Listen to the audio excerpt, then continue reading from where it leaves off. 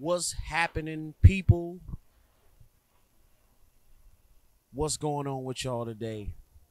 This is Mike Logan, and I'm back with the mentality of a champion. And we up today. I'm in the park again. I got a different spot today because it's too hot. It was too hot over there. So I had to get under some shade, man. Hope everybody's feeling good, man. Appreciate whoever's watching this, man. Who's ever tuning in to this, I do appreciate every time y'all press click, whether it's for a minute, whether it's for 2 minutes, I do appreciate it, man. I'm here today, not for sure for how long, but one of the things that I'm trying to do within this, man, because the same journey that y'all on watching this is the same journey that I'm on doing it. The most consistent thing that I've done throughout the course of my life, which is crazy, is when I did Joy Nuggets. That is the most consistent I've ever been in my life. I did it for 60 weeks straight. Every Tuesday, threw up a nugget of joy from the word on my social media page or something like that. Yeah, man. So I'm trying to stay consistent with this, man. This time right here seems to work for me, man. This is Saturday. Well, Saturday now. Y'all probably gonna see this on Monday. But yeah, I'm up, man. It's 8 o'clock in the morning, and that's my time. That's my time of the day, man. Everybody got their sweet spot in the day, which they like, and mine just so happens to be Saturday. I mean, not Saturday, but 8 o'clock in the morning. I'm actually an early bird, man. Most days, I'm up at 5. I'll even wake up, periodically throughout, the night. But today, man, I want to bring a subject to y'all, man. I want to talk about willpower. When it comes to overcoming anything in your life, willpower is one of the determining factors. It's the ability to move past any urge, any action, and any emotion. How strong is your will to do what it is that you feel like you're called to do? First of all, let me just start off by saying this. Somebody is waiting on you to start whatever it is that you're supposed to be doing. I know that's heavy, but we gotta know and understand that somebody is waiting for you to start the thing that you've been procrastinating on. They're waiting for you. And it's our inability to push past emotions that is holding up somebody else's progress. I think about all the time that I've wasted in my life kicking it, partying, before I start, going to church and stuff like that. Even now, man, the time that I waste, and it's all because I can't control the emotions that I feel. Like, I was listening to something yesterday that was so dope. Little clip on Instagram from Apostle Matthew Stevens, and he talks about how the enemy brings so many things into your life, and he really doesn't care about too much. Like, he doesn't care about the money that he's keeping from you. He doesn't care about the attitude that you have. He doesn't care about your rent not being paid, the relationship that failed. He's not really concerned with most of that. But Apostle Matthew Stevens said the enemy is after our time. He's after our time. And if we would just understand that, we will push past more of the things that stop us from getting started and stop us from doing stuff. Like, I like the other day, I'll just be transparent. My mom came down here, and when my mom left, I was low-key sad for like a half a day, and now looking back on that, I'm like, dang, like I wasted a half a day, what else could I have accomplished in that day? You know, how many times do you run into somebody or you run into something, that messes up your entire day? Like, you see what I'm saying? Like, it might not make you not do what you're doing, but your mind is constantly thinking about what happened earlier that day. Like, that is it. Like, the funny thing is like, one of the definitions of fear is stagnation. Because when you get fearful, you get paralyzed and you stop doing whatever it is you're supposed to be doing. So if the enemy can throw you off and he can get you to stop, he has now taken away time from you. We only get a certain amount of time, each and every one of us. We only get so much time, in this life. And if anybody knows me, if anybody knows anything about Mike Logan, you will know that one of the biggest things, if not, I think it's the most thing that I hate wasting time. I hate wasting time, and I hate wasting money. I will calculate so many things just to not waste my time. Like, I cannot stand too many meetings that don't need to happen. Like, I cannot stand that. Like, if we can communicate through, messages or something like that just to get a task done, then I'm fine with that. But when it comes to wasting time, I cannot stand it. Ask anybody who knows me. I hate being late, and I hate wasting time. Like, which takes me to one of the most difficult things about, the role that I'm in. And I'm not talking about like a leadership role or anything. Well, it is a leadership role, but I'm not talking about like at my job or, the role of like, in ministry. But one of the things that, ladies, I'm gonna go ahead and talk to y'all. One of the things that is most difficult for men is the balance of time, because we want to make sure that everybody gets the time that they're supposed to have. And one of the biggest struggles is time with family. A lot of times we want to spend so much time with our family, whether that be wives or girlfriends, most importantly, children. But the more time we spend with children, the less time we spend making sure the family is successful. And I know that sounds terrible, but walk with me. I'm not just talking about like, because if our family is healthy, we are successful. But if I'm with you all the time, then I'm not out doing what I need to do to make sure our family runs smooth. Now, our family can be successful depending on however you feel like success is, and everybody's family and everybody's confines of their living, success is all different, but I'm just specifically talking about, getting money, being able to make sure that wives are comfortable, they have that security that they need, that our children are provided for, that, that they have the necessary things for school and stuff like that. Like, that's the hard part.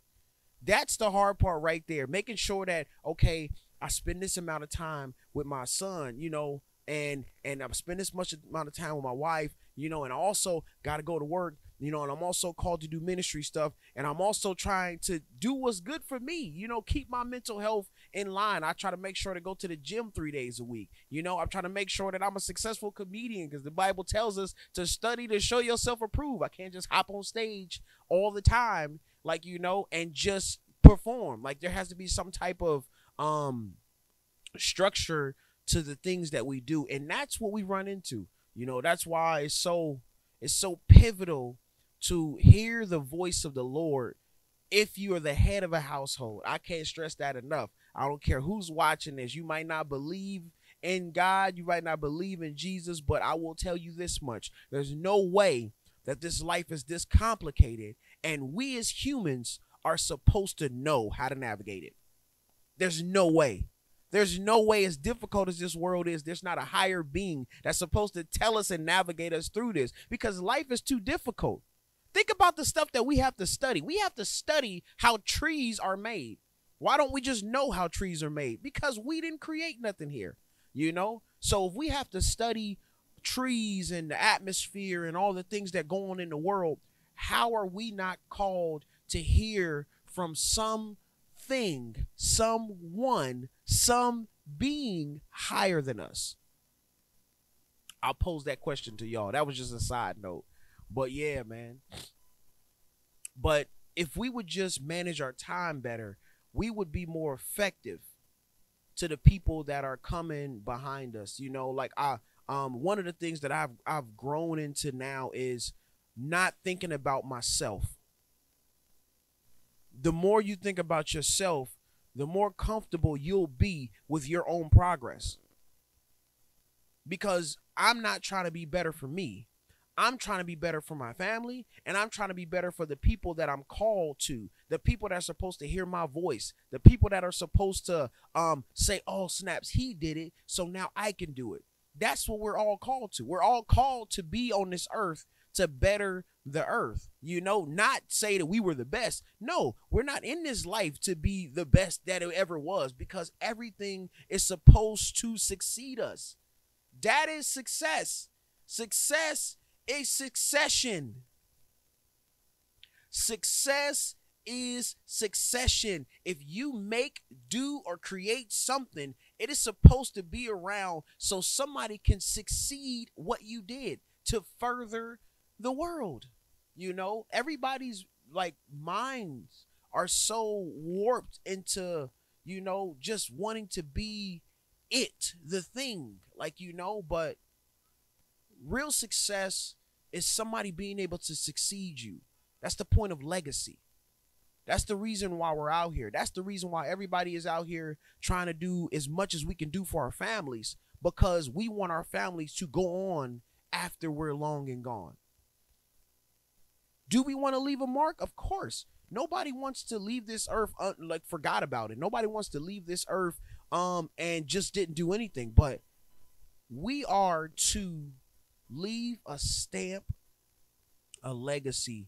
Not only that people know that we were here, but that we have something that lives beyond us, whether that is a phrase, a book. You know, some people might leave this earth only being known for something that they said. And that's cool, long as it helps to better somebody else, man. You know, but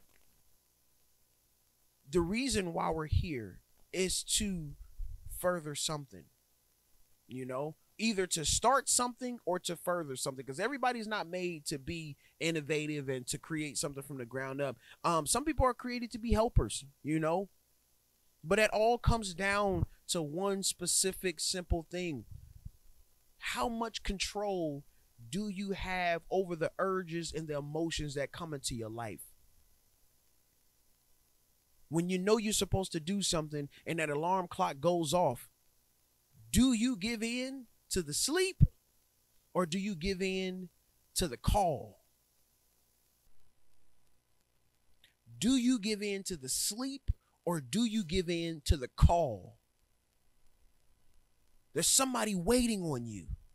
There's somebody that's looking at you. There's somebody. I'll tell you a true story. The funny thing is I rarely get people that say, yo, man, you so inspiring, or yo, man, I really look up to you. Not saying that people should, but what I'm saying is like, and you know, sometimes when you go without that stuff, you can feel like you so not effective and things like that. But trust me, people are watching. People are watching. When I got to New York, which was, I want to say about 5 or 6 years ago, all of a sudden I had been, you know, chasing my dreams and trying to do all this stuff for so long. And, you know, I felt like, you know, I'm just out here alone, just doing all this stuff by myself until I got to New York. And I'm talking about people are watching. I started getting messages like, yo, man, keep pushing, from people that you wouldn't even think, you know, that are watching you. But it's crazy how many people really watch you, you know.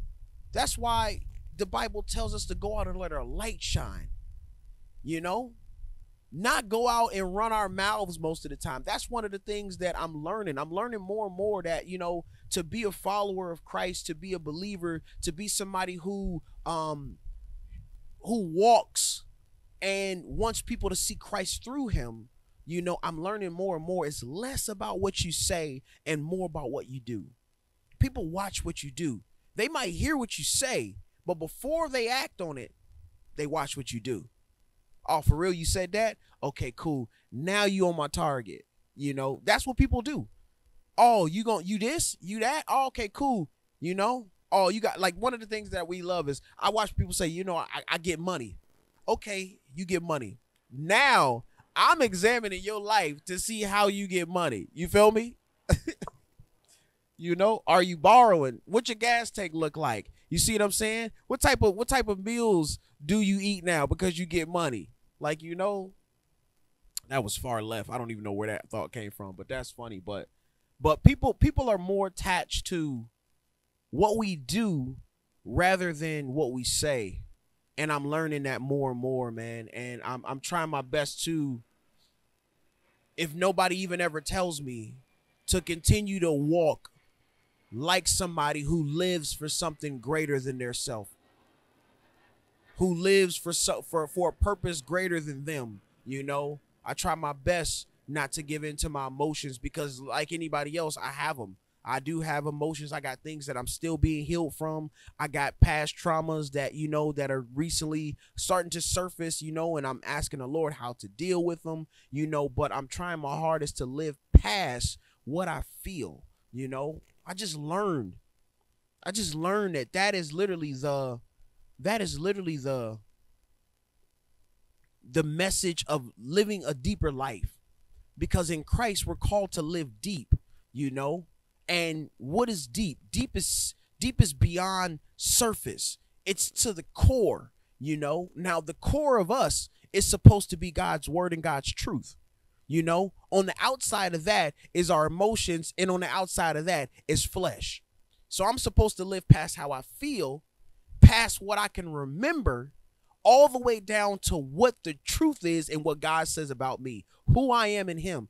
Have I messed up every single day? Do I continue to sin every single day? Yes, but not purposely. I don't purposely walk in sin and walk in darkness, but I walk in acknowledgement, knowing that I am and was a sinner, but Christ has died for me. And now I live in what he has done. I constantly have to remind myself that I am not my past. I constantly have to remind myself that I'm not who the people used to say I am. I'm no longer Tequila Mike. People used to call me that. I'm no longer this dude with this mouth that just used to say whatever's on his mind, you know? I'm no longer the person who tries to run and ruin every conversation. I'm no longer the person that tries to control everything. I'm no longer the person who used to lust all the time. I'm no longer the person who feared every single thing. I am no longer that person. I am more than a conqueror, which means I don't just conquer things, but I now live from a place of victory. I have overcame before the obstacle even comes to me. That's how I have to believe now, because that is what the Lord and what the word says about me. I'm continuously trying to push past everything I feel, because everything on earth will try to tell you you are what you feel. My pastor said one of the best phrases that I still take to this day, which he says is, the enemy would rather for you to feel free than to be free.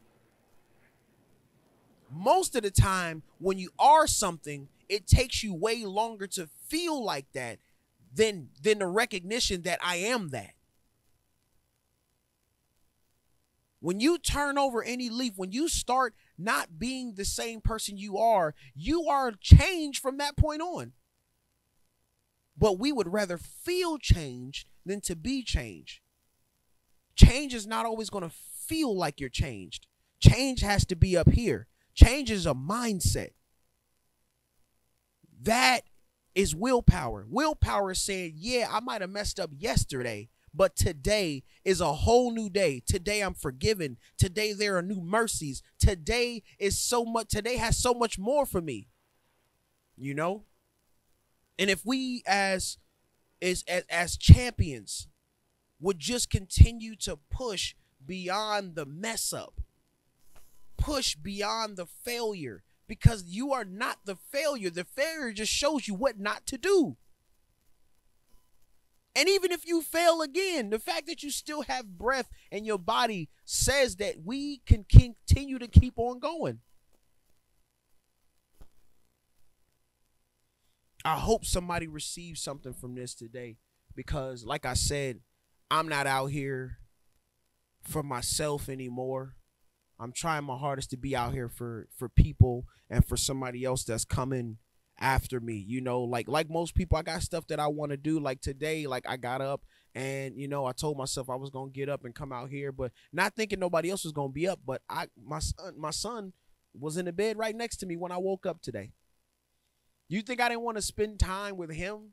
He's sitting there looking at me. I don't get time to see my son all the time, so he's sitting there, he's looking at me, and and I'm trying my hardest to continue to do what I want to do, but my son is there. So, like before I leave, I make him some cereal. I turn on like a program for him, because my wife had just got her hair done, so she's asleep with the other baby. And, but I know there's people that's coming behind me. And yes, I do have a duty for my son too. But, but sometimes you have to stick to your certain disciplines. Create a discipline in your life and stick to it. Don't let anybody in between the discipline that you've created for yourself. God honors consistency, and he will create moments for the other things. Like, whatever you put off for to be consistent at, he will make room for that thing to come back. Now, there are some times where you have to put off. And I'm not saying consistency by saying same day, same time, every time you do it. I'm not saying that. I'm saying be consistent. Whether you got to do it at 2 a.m. or whether you got to do it at 8 p.m. Be consistent.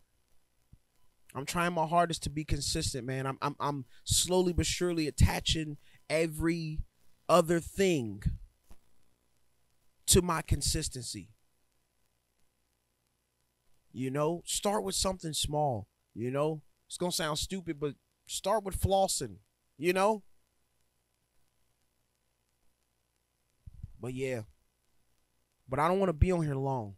I just want to be able to communicate a message, and be stronger.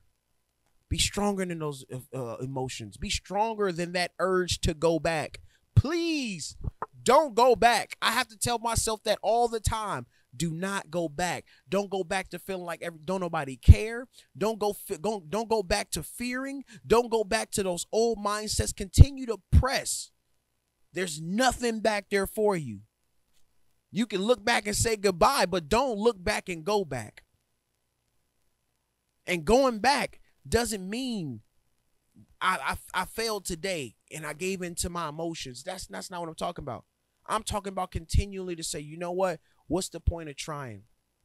If you need some type of revelation, or you need some type of confirmation, I'm giving it to you right now. Don't go back. Don't go back to that old person. Don't go back to that old mindset. Don't go back to that old job. Don't go back. Don't go back. Keep pushing forward. There's more ahead of you. There's more ahead of you than the bondage that you left. Yes, the bondage was comfortable because you knew exactly what was coming. The fact that you don't know what's coming is scaring you right now. It's making you fearful. But that shouldn't make you fearful. It should make you hopeful. Because guess what? When we are weak, he is strong. And whenever we don't know, and whenever we can't figure out, and whenever we don't have the answers, and we go to him, that is us being weak and allowing him to be strong. And by him, I mean Jesus. This has been the mentality of a champion. I hope you continue to push back. I want to pray for y'all. Father, in the name of Jesus, Lord, I thank you and I praise you, Father, for whoever may be watching this. God, I thank you. And Lord, I also include myself in this prayer. Father, it is you, Lord, that works in us to will and to do. Father, continue to strengthen our will. Father, continue to give us the strength to carry out, Lord, the things that we know we should do, Father, but the things that we cannot push ourselves to do, Father, continue give us the strength. Lord, forgive us for any sins that we've done that's displeasing in your sight. Father, we release any offense that we've had towards our brother and our sister. God, anything that is blocking the communication from us hearing you. Lord, continue to push us, Father. Continue to allow us to give us the strength to work towards something bigger than ourselves, Lord. Father, we thank you, Lord. And I just pray for anybody else who's watching this, God, who doesn't know you. Lord, make yourself real to them in a way that they haven't thought. Lord, speak to them and allow them, Father, to know and to hear you and to know that it's you speaking to them. Lord, I thank you and I praise you. In Jesus' name, amen. I'll see y'all later. Appreciate y'all.